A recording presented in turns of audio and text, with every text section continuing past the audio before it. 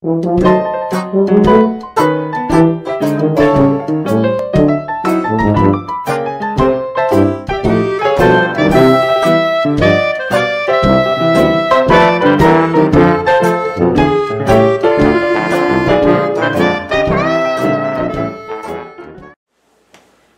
everybody, it's Grandmama. Time for another story from our hometown scrapbook by Ben Weatherwax.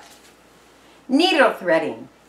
Hello there. We're going back about 20 years tonight to a phenomenon that could only have been found in America in the late 1920s or early 1930s. It sounds a little silly to us today, but in those hectic days it was routine. And while we joke about it and made light of everything like it, we went in for it and made it part of an era of the flappers and bootleggers and speakeasies and Sunday drivers. It's difficult to describe the late 1920s to youngsters who never lived them, and if they could go back to them and see the way we turned the world upside down to be different, to get ahead of the rest, to keep up with the times, they'd probably describe it in one word: crazy and corny. They're both probably right. Flagpole sitters were the craze, and newspapers pushed the New York stock crisis off the front pages to make room for Shipwreck Kelly's latest flagpole sitting record. Walkathons and dance-a-thons were called entertainment, and the residents of Aberdeen, Dave Lyon, had his picture in the newspaper all over the Northwest for being able to walk continuously for more than 72 hours. He claimed the world championship for continuous walking. Others were trying to play the piano longer than anyone else without stopping, or as the resident of Yakima, to make the world's biggest apple pie. And then came along George Gates of Aberdeen to throw the whole Northwest into a tizzy over a new one that he thought up. Now, before we get into deep in this yarn, which describes it more closely than you think, let's take the customary few words from George Edgar that brings us a message from our sponsor. Now, if you recall the last months of 1929, you'll remember the sudden drop-off in building construction that came with the drop in the stock market. Building, which had boomed on the harbor for the late years of the 20s, suddenly dropped away to nothing. The lumber market went flatter than yesterday's waffle, and our whole economy seemed to go to pieces. No one realized it in December 1929 that the town's prophets made eloquent predictions of the great year for 1930. The town's financiers predicted that the stock crash would be the best thing that ever happened, and people generally sat back to wait the coming of better times. Now, in those days of teeming activity, people weren't content just sitting to wait. They got around to that later in the decade. But in 1930, they wanted to do something. And in January 1930, as the 10 years of uncertainty began, the Aberdeen plasterers named George S. Gates found himself a new hobby.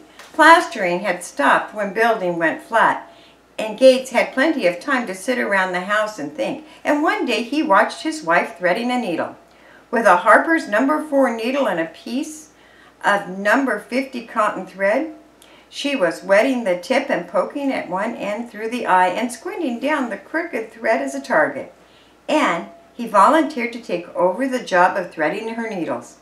Simple enough, lots of men get quite a feel for accomplishment of threading a needle, and George Gates did, and he found that, although his hands were used to fill the plaster trowel, and threading needles was pretty fine work compared to hoisting a scoop of plaster up onto a ceiling, he could thread a needle right well, and he became the official needle threader in the family.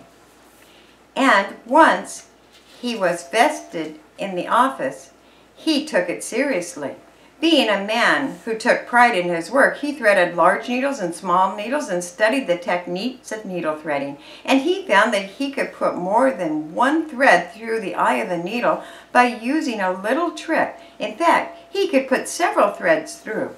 One evening, when things were quiet and he had a running start, he shoved 21 No. 50 cotton threads through the eye of a Harper's No. 4 needle. And the neighbors saw it. Friends began to talk. How many threads can you put through the eye of the needle? Well, how many? The word went around about George Gates and how he had poked 21 through. And the local newspaper, which was scraping the bottom of the barrel for news, picked up the phenomenon and front page newsed it. It looked like the world's record, and the scribe pointed out that while other cities might have flagpole sitters and peanut rollers, Aberdeen had George Gates and the needle threading championship of the world. And of course, that awakened the old competition between Hoquiam and Aberdeen. Charles Regnault was a carpenter living in Hoquiam, and like Gates, with building pretty quiet, he had time on his hands, so he sat down and poked 30 No. 50 cotton threads through the eye of a No. 4 Harper's needle and claimed the world's championship. And throughout the Northwest, the newspapers and radios began to trumpet the tidings. The world's champion needle threaders are on Grays Harbor. The results were all over the state of Washington. People began to thread needles with a determination they used to have for world championships. In Puyallup, Lois McAlby put 65 threads through the eye of a needle and sent the needle to Aberdeen Chamber of Commerce as evidence. But it was thrown out as a darning needle and not eligible. In Tacoma, Marion Ryder slipped 52 threads through the needle's eye, only to learn that he had used the wrong kind of needle. Back in Somerville, Massachusetts, Samuel Exon took the right needle and the right thread and put 28 threads through the end without effort. The news wires of the nation had now taken it up, and from coast to coast the story of the newest craze, and craze it was, flashed across the front pages. Now, it was a very cold January in 1930. The snow piled deep, and the days were the kind to keep people inside, which gave them lots of time to do things that they hadn't done before, which of course in Grays Harbor was to thread the most needles through the eye of a needle. Seattle entertained E. Buchanan at 3231 Chicago Avenue, but the best the big city entered could go to was 21 threads, and the Grays Harbor Slickers, who had managed to run their string above 30, laughed at Seattle's puny entry and went right on poking at the needle's eye with their wet cotton strings. Ellen Olson of Renton entered a needle threading contest with 21 threads through its eye and sent it to the Aberdeen Chamber of Commerce, and George Gates laughed and poked 4 more threads through the eye without flinching. By this time, every Chamber of Commerce in the state was trying to turn up a needle threader to beat the record held in Grays Harbor between Gates and Regnault. But the Grays Harbor contenders for the world's crown grew more apt and kept pushing their record up. 31, 32, 33 threads went through the official needles, and none could do better. Gates would spend hours working with his needle and 1 more thread, trying to lift the record by 1 more.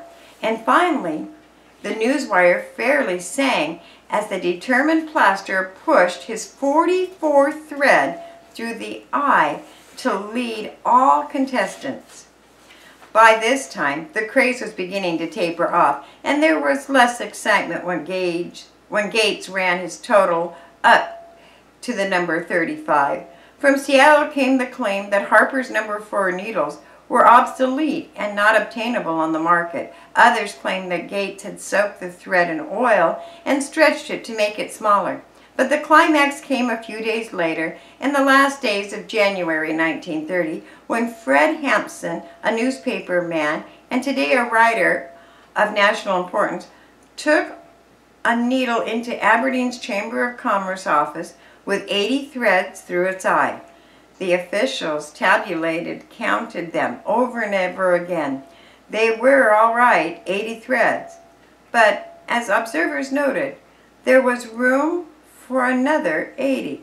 for Hamster had substituted a sailmaker's needle for the approved Harper's No. 4 needle, and everyone who could put 100 threads through the needle was a piker.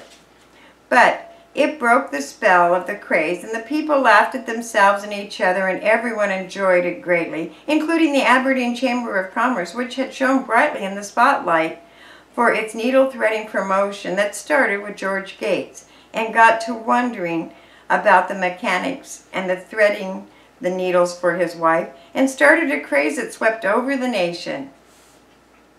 The gay 1920s had their high points and their low points, and it was a short slide from the sublime to the ridiculous in that lustrous era, and Grays Harbor, which rose to an industrial peak in the years of the 1920s, had dropped to an all-time economic low in the hungry 1930s, played the game for all that it was worth.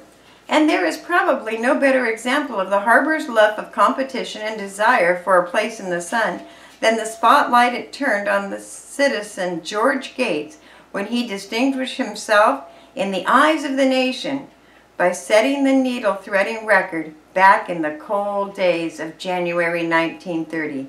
He provided a lot of laughs for a nation that was sorely in need of a touch of humor at that moment, and found himself a page tonight in our hometown scrapbook. Thanks for listening.